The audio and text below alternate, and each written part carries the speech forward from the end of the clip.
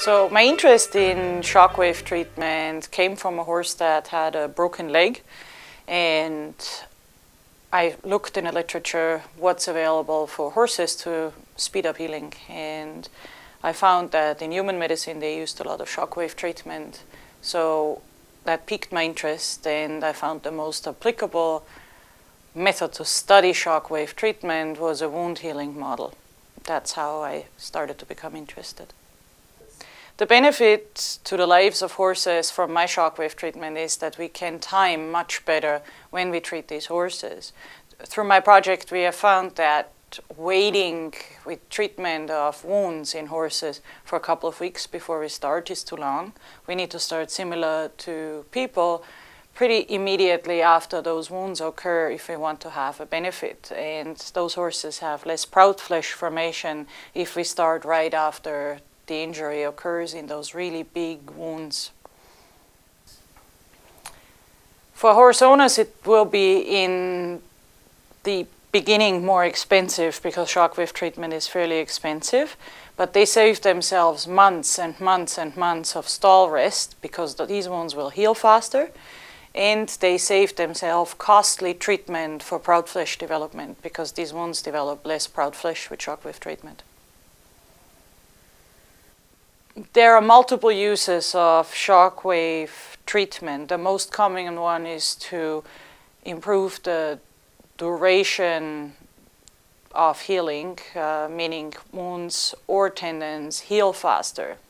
And the process by which that develops is that shockwave treatment induces inflammation in the tissue, and horses normally have a prolonged but weak inflammation phase, unlike other species, particularly in their limbs. So treating these horses with shockwave gives them a stronger inflammation, and as a result of that, the actual inflammatory phase is shorter, and so it allows them to heal faster. So the mechanism of repair of wounds and the effect of shockwave on it is still not really understood.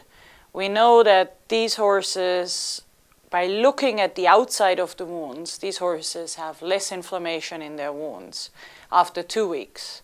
We were not able in the wounds to show any change of transforming growth factor beta, which is a growth factor that in people is responsible for transforming cells in the wound into another type of cells. And this growth factor, we were not able to prove that it is affected by shockwave in the wound tissue. Currently, this summer, I am finishing looking at different growth factors. There are 4 more growth factors that we're looking at, such as one that promotes vessels to grow in, and another one that attracts another type of cells. It took us a long time to develop the primers and make them work in wound tissue. Well, the next step in our research is to further investigate the different growth factors and see if we can find at what dosage and at what treatment interval do we see up or down regulation of growth factors. This research actually came basically together by a very generous donation of the shockwave machine, which was very, very expensive, by a grateful thoroughbred owner who bought the machine from my research. And then in subsequent years, Equine Guelph has sponsored the following 2 projects that came out of this. And I had a graduate student, Andressa Silveira, who did a lot of the wound healing work. And I currently have a summer student working actually on it the 3rd year, and her name is Kate Link, and she has done a lot of work. And I have also a variety of co-workers that I couldn't have done that project without.